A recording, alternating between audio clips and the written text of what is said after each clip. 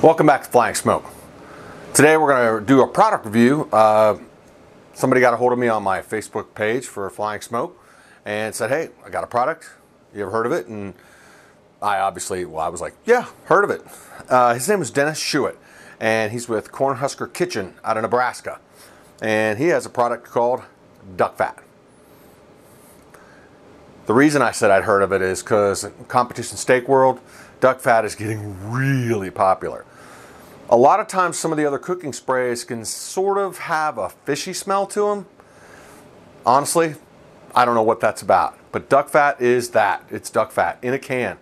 Pure and natural. Rendered duck fat. You can hear the...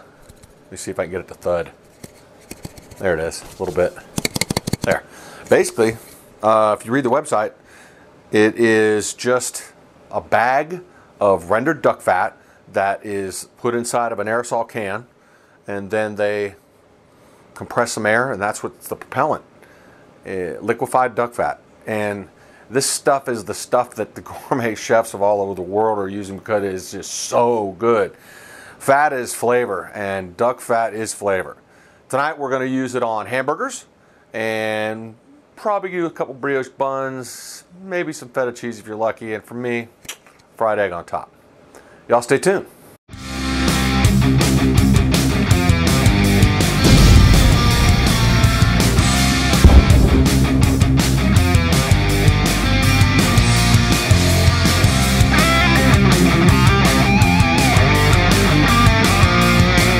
All right, dinner at the Poland House.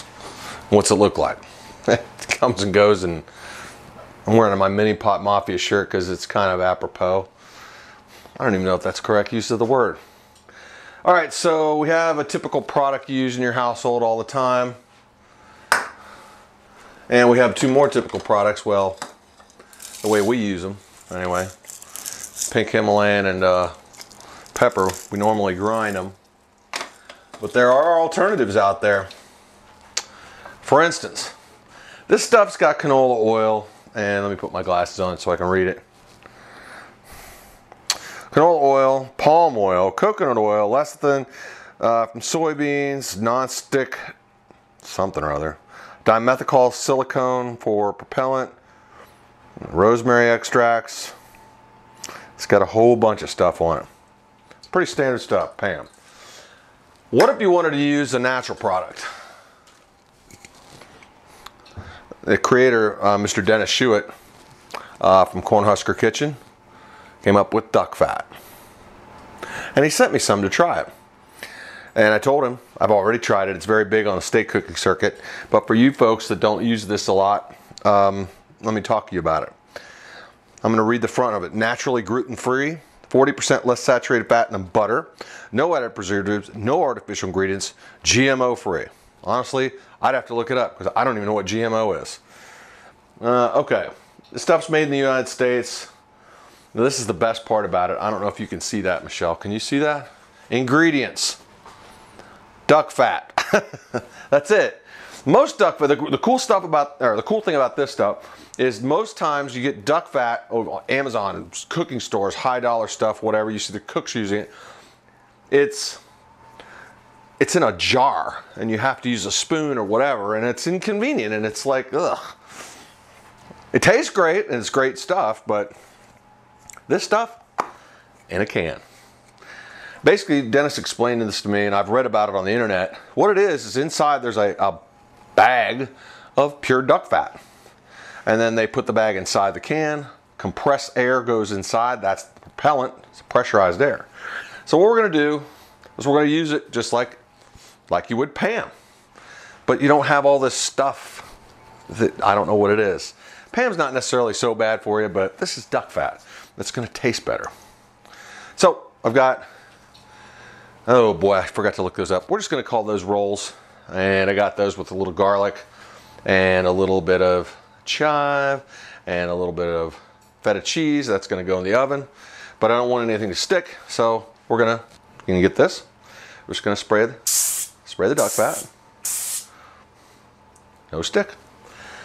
Now this is where we're going to cook our 80-20 burgers. It's a cast iron skillet. We're going to top them with chopped shallots and chopped jalapeno, and since Michelle doesn't eat them, I'm gonna have a fried egg on mine. And I made a really good, sort of like a white barbecue sauce to go on top of it. But I want the pan to be nonstick, so I'm gonna coat the inside of it with duck fat. Good spread. Now we're gonna start cooking. I'm using simple 80-20. Now, we also use substitutes for salt and pepper. Force Night Out White Lightning. It's got all the good stuff in it. These are gonna be simple burgers. Duck fat's in here. Put the burgers in. So that's just duck fat in there. I'm gonna put a little White Lightning on top. Little white coat. We've got feta cheese crumbles, and I'm also gonna use this new stuff I bought, creamy Havarti. It's really creamy cheese. You wanna try it? That's the benefit. That's the benefit of cooking. Try it while you cook it. The sauce I made, it's pretty simple. It's pretty exotic. Are you ready? Buttermilk dressing, a little bit of vinegar, Parmesan cheese, and a little bit of honey. It's kind of like a white barbecue sauce. Anyway, I also want to address one other thing while we're at it. I've seen a million ways that people talk about, well, the temperature of the burger, you know, if you push this finger here and it's okay. Go to thermworks.com, get a thermometer. I have several of these things. You don't want to spend $90 for the Mark IV. You can get a ThermoWorks little pop, looks like a little lollipop, like $30. It's 5 to 6 second read, which is fine for in here. This is a 1 second read. We use this in cooking competitions. All right. Excuse me, dear. Excuse me, dear. Hot pan, thank you.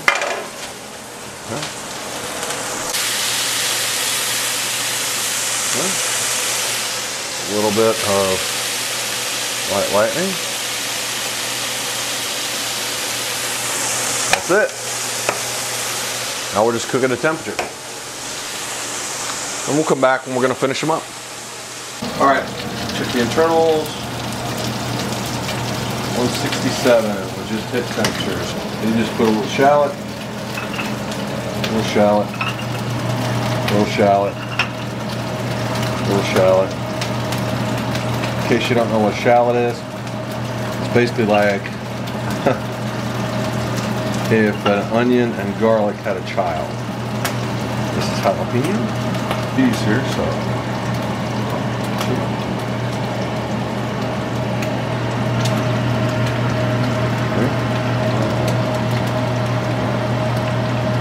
Put the part on that I really like, fried egg, and we'll use this trash over here.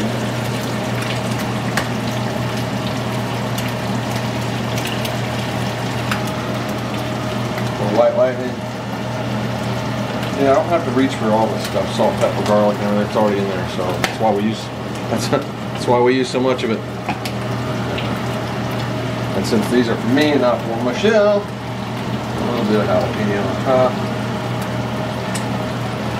and a little more shallot. The reason we use this stuff, duck fat. Cut the pan all nice and curdy. I've used the duck fat before, and I'll probably shoot a steak video on it here pretty quick.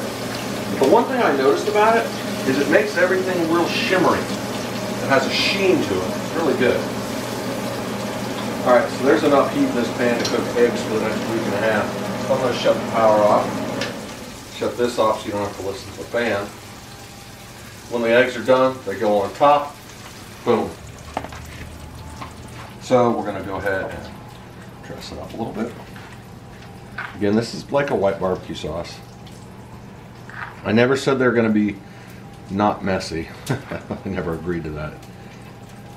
And then for mine,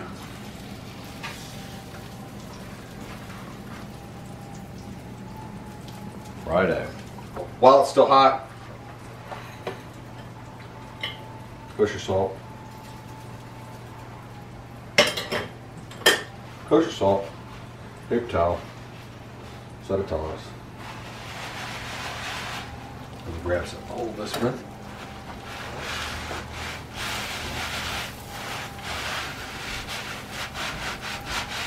Key is to do it while it's hot.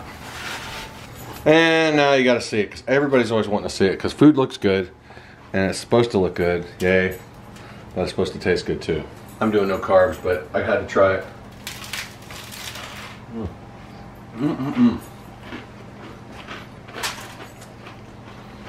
Crunch of the bread, creaminess of the egg, creaminess of the cheese. Maybe get a little shallot too. But the jalapeno is not burning because, like I said, I veined them and seeded them. Again, all we use is duck fat instead of ham. The neat thing is, when you shake it, you can hear it. There's a bag of duck fat inside of it. It's not stuff like Pam, which is a liquid propane, blah, blah, blah, who knows what. The ingredients, look it up online, duck fat. And the dogs must think that there's dinner because they're starting to invade our space. We'll follow up later. All right, final thoughts. Duck fat, 2 thumbs way up. The hamburgers were awesome. Cheese melted great. The buns got a little golden brown. They didn't, nothing was sticking. And I used cast iron skillet. So, challenge number 1, or whatever you want to call it, duck fat, 2 thumbs way up by both Michelle and I. We're going to do a couple more videos. One, of course, obviously, we're going to do a steak cook when the weather cooperates, but it's December here in Tennessee. And we're also going to do some just basic household stuff and take some inspiration from the website. You can use it on a lot of different things. Anything you would use spray oil for, cooking oil, whatever you want to call it. And it will enhance flavor. Because there's something, I looked this up, atavistic about eating fat. It is, your body knows it. And when it hits the tongue, there's something that ignites in your brain. That's why ribs taste so good. Ribs are sort of a cheap meat. It used to be the throwaway meat. If you cook it right, you cook all the water out of it, and you're just left with the collagen, fat, and gelatin, your brain knows that. That's why ribs are just lip-smacking good.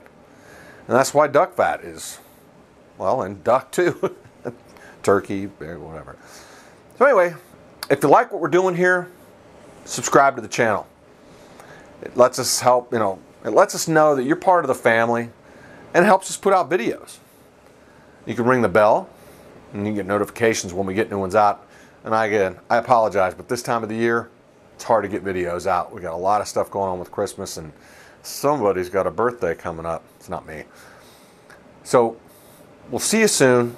And if I haven't said this before, I want to say it again. Michelle and I want to wish you all a Merry Christmas and a Happy New Year. Take care.